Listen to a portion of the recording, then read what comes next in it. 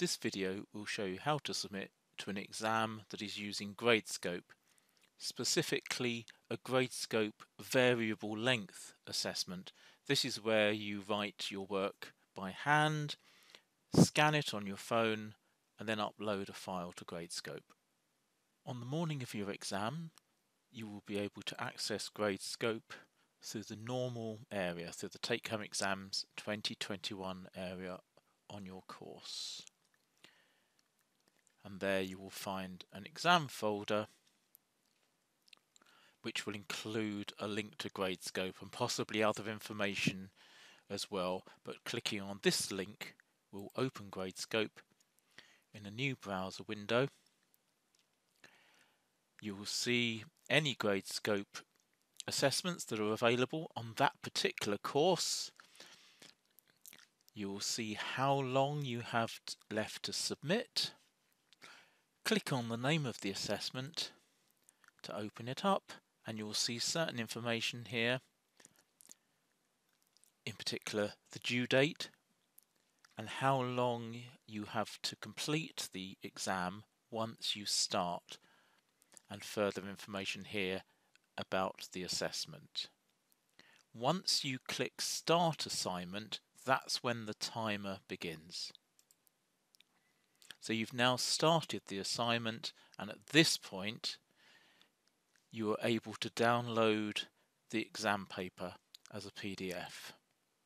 So you download the exam paper, and now you're ready to start the exam, and you don't have to stay logged into Gradescope, except you may find it's in your interest to do so, because up in the top right hand corner here you've got a clock telling you how long you've got remaining to complete your work. You will now answer all the exam questions on paper, writing by hand. When you've finished, you will need to use an app on your phone to scan the pages that you've written into a single PDF document.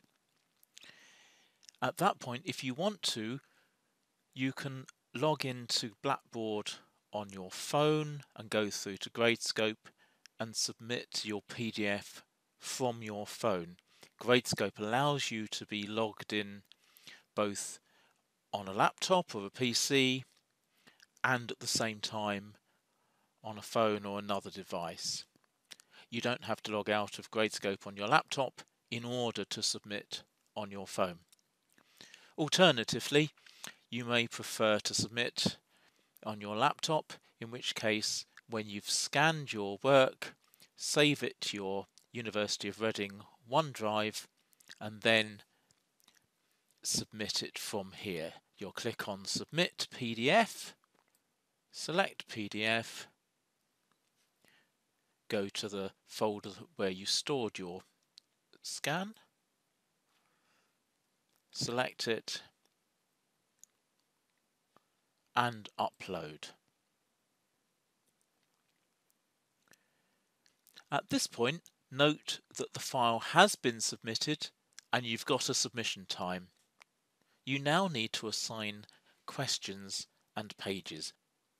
That is to say, you need to mark on which page you have answered each question. Please note that this operation is not counted as part of your overall time unless you decide to go back and submit another file.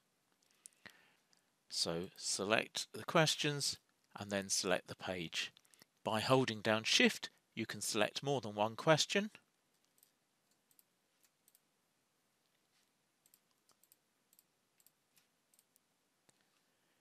And when you've finished, press Submit.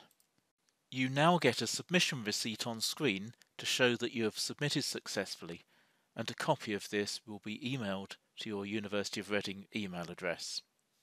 Notice that you can resubmit if you need to, but if you do decide to resubmit, the original timer will still be running. If you don't need to resubmit, you can now close Gradescope and relax.